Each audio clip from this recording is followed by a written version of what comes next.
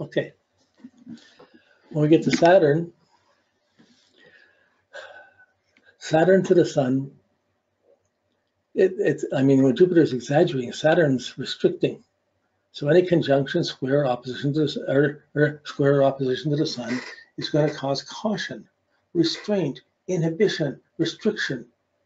It's going to put defenses around the sun, put chains on the sun. It's going to make someone somewhat inhibited and lack confidence, or be very serious about what that seriousness, that maturity is coming in on the playful kid of the sun. So there's a tendency to be over responsibility, plan things, overly cautious, basically more strategic or defensive than playful. Okay, well, if you have confidence and if you lack confidence, Saturn to the sun is going to make you feel inhibited and lack your confidence. You may feel, I could never accomplish that, I better just go for a smaller thing. Or it can take a longer time to do things. I'll work over a long time to get to somewhere. That can be very good, but it's not easy. You could be just a kid and your mom had 4 other kids, and all of a sudden you're the oldest and you're the teenager and you're watching them out, and mom's gone somewhere else out around, and you're having to take on all these responsibilities early. Well, you expect them to Saturn to the moon, but Saturn to the sun affects your confidence.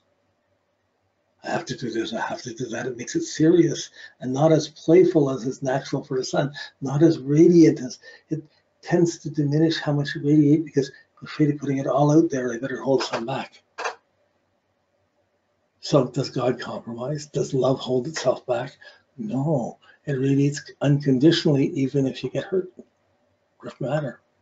It radiates. So Saturn makes this cautious, defensive side. And in some ways, it allows discipline, hard work, and lets people accomplish. There's a purpose, a will to accomplish things, and pressure to have to do so, and a tendency to be cautious, to put cautions both on Mars and everything else. It's important to be defensive or cautious. Wow. You could have that defensiveness, and if Jupiter's trying to expand, you have some breaks. So they run into each other. Mars, you have the sun conjunct Mars and Saturn squares it. That powerfulness will come and be delayed or restricted or disciplined in some way. So, okay. If there are good aspects, you don't have quite the expressive. It's not something that's going to take a lot of attention. These things are there. These puzzles and challenges are still there, but they're not as critical as if they're in a stressful aspect in your nature. And if you have it, you've had it all your life. That's just normal to you. You're going to look like everybody else is stupid. Why are taking risks? Why should I involve in taking risks? It'd be easy to sell someone with Sun Saturn insurance. They're already defensive and cautious. They can see the practicality of it. It would be hard to sell Sun Mars or Sun Jupiter insurance. They can sell it to you, but it would be hard. They'd be the harder sell. So this is sensitive. The sun is sensitive to responsibilities, respect to father, to authority, to being disciplined and being prepared. So extra effort, Mars, extra understanding of the value of preparation becomes really important for the Sun Saturn. Take the extra time. They're not going to be rushing things. They'll be, wait a second, on some level, and it will change across a lifetime. So these aspects, they look like they define a person. They don't. They're just one layer of how all these different levels of consciousness affect each other.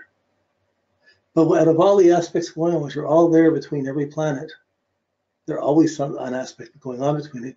You start seeing that 1 or 2 stressful ones that stand up, and you go, oh, ouch, yeah, I can see that. Now, when we get to the 3 outer planets of excitement, romance, and truth and consequences, Uranus, Neptune, Pluto, these are all factors that disrupt or really challenge the sun or your purpose or your willpower or your ego to go beyond the normal Saturnian limits, to reach beyond them, to ignore them, to bypass them. And really, if you're going to bypass discipline, bypass preparation, it helps to really be prepared up to the moment that you do that. But usually you take the risk and there's some stability is lost in your life.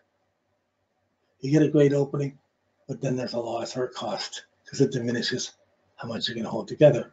So each of the other planets challenge the Saturn. But when Uranus conjuncts, squares, or opposes the Sun, it makes a powerful, important, willful relationship to change and excitement.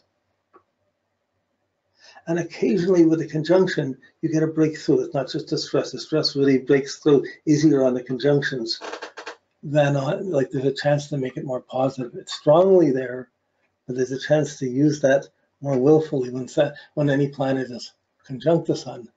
But when you have the Uranus, it excites. You go for the excitement, you lose the job. You go for you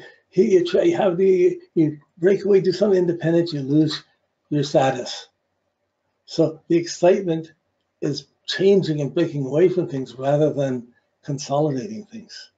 So what's responsible freedom? Like that's ideally, Uranus to the Sun, your arrogance almost attracts disruptions. So it implies there's a lot of instability in your heart. That there be sudden changes. It doesn't mean you can't fall in love, but you can fall in love suddenly, be reading and suddenly it's not there. It suddenly changes. So that sudden nervous element affecting the Sun, affecting your confidence, the world seems like an unstable place for the ego to be in. It disrupts the ego. Or it can build up so someone's going for something that's determined, that's destined to break or to fall apart. But it's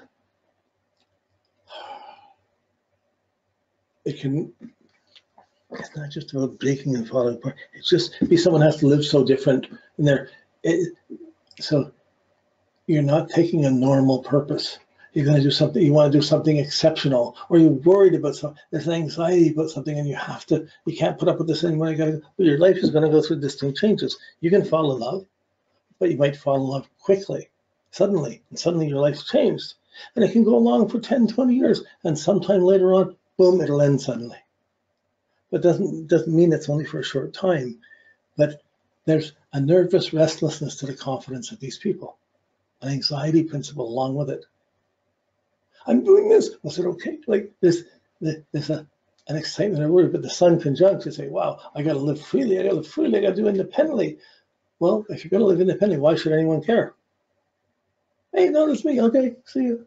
It's not going to necessarily fit in to the structure of things. So many people come, we have a conjunction or square opposition to Uranus, and it brings challenges about stability. It becomes hard to be stable in your heart or confident, stable in your confidence. And you often align with people who are either adoring you or relating to your purpose, but they're not stable in it, and you get let down by them. Shock. So the excitement and shock and sudden change, they're always trying to innovate, but not everybody wants the innovation. And sometimes the changing the structure can have further, they can build up bigger shocks or disruptions. So when you're looking at the Sun and you see Uranus aspect, that's an excitement effect that's creating sudden changes that weaken the consistent radiance of the heart, because it radiates and then it breaks, it radiates and it breaks, and it's like choppy. It's like a strobe effect.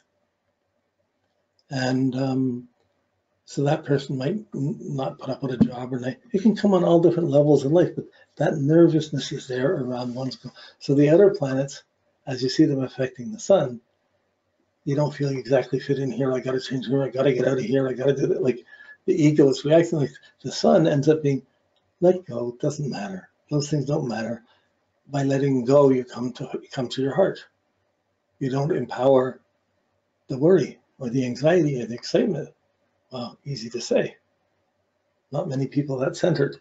They get pulled out into everything. And I think the web is so exciting. The world is so exciting. Doing something different, being shocking is exciting. We can dress to be shocking. We can talk to be shocking or exciting. We can live in eccentric ways. We can do things in unconventional ways. So there's an unconventional, this exciting, disturbing, anxious element to this. And So these people aren't going to be very conventional, but some may have this aspect and be threatened by it so much they have to be conventional. They become afraid of it and they're fighting against any change, but it still happens.